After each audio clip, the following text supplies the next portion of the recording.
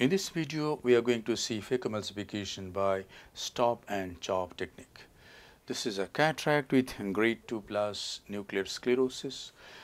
This is the main incision at mid-limbus with a 2.8 millimeter steel keratome. And now 2% hydroxypropyl methyl cellulose is used to fill up the anterior chamber. The SPMC is applied over the cornea for better visibility, and then a side port is made on the left side of the main incision about 2.5 to 3 clock hours away.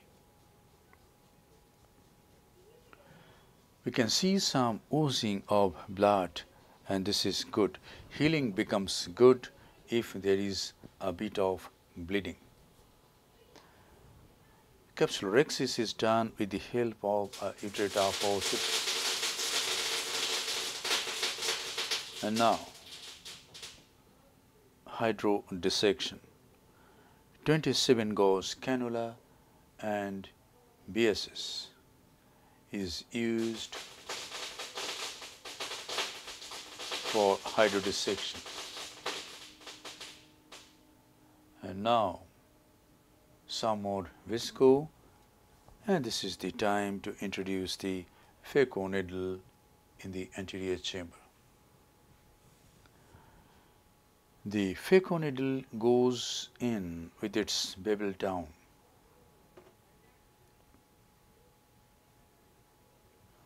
With irrigation on, the phaco needle goes in. Some superficial lens matter is removed. And now sculpting is started. At this time, vacuum is very minimum, 60 millimeter of mercury to 80 millimeter of mercury. We must sculpt and then go forward. We must not push the nucleus. In such soft cataracts, if we sculpt at the central part, we can easily divide the nucleus into two halves. No need to sculpt at the periphery. And now each heminucleus is held with very small amount of vacuum, because if we apply high vacuum, the lens matter will get aspirated, will not be able to hold. So hold with very little vacuum and cut the piece into two pieces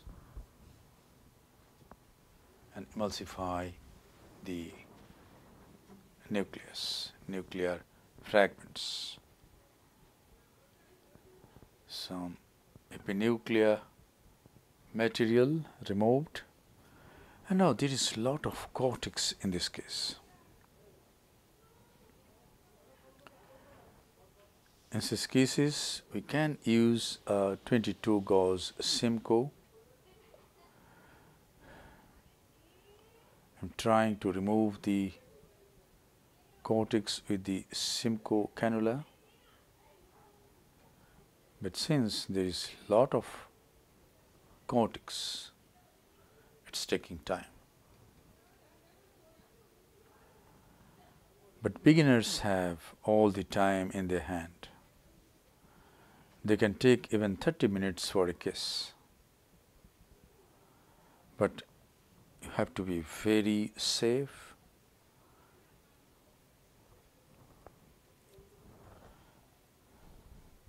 Now, how to remove the subincisional cortex?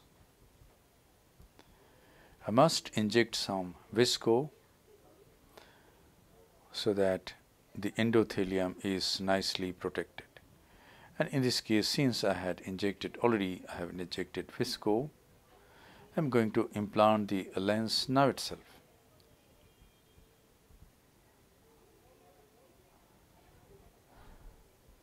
Leading haptic goes into the capsular bag, and the trailing haptic also goes into the capsular bag.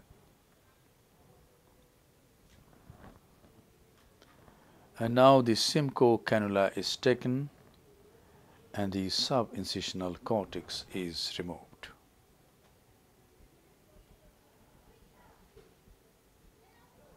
Some cells are still there sticking to the posterior capsule. That has to be removed. So polishing of the posterior capsule has to be done. I am taking the irrigating cannula of bimanual IA, going behind the IOL and polishing the posterior capsule by the irrigating jet of fluid. Irrigation and aspiration is carried out to remove all the visco, because we don't want visco-induced raised intraocular pressure. And now, this is a bit of moxifloxacin. Now the side port is closed. Corneal stroma is hydrated with bases and the side port gets closed. This is the final lavage of the anterior chamber. The anterior chamber is nicely formed. Intraocular pressure should be on the higher side, about 20 on or 22 millimeter of mercury. Integrity of all the wounds are checked and the case is concluded. Thank you very much for your attention. Hope this video will help you in developing your surgical skills. Be a great surgeon and serve your patients with love, respect, empathy, and great surgical competence. Always remember that in soft cataracts, you need not sculpt the peripheral part of the lens. If you make a deep crater at the central part, you can easily divide the nucleus into two halves.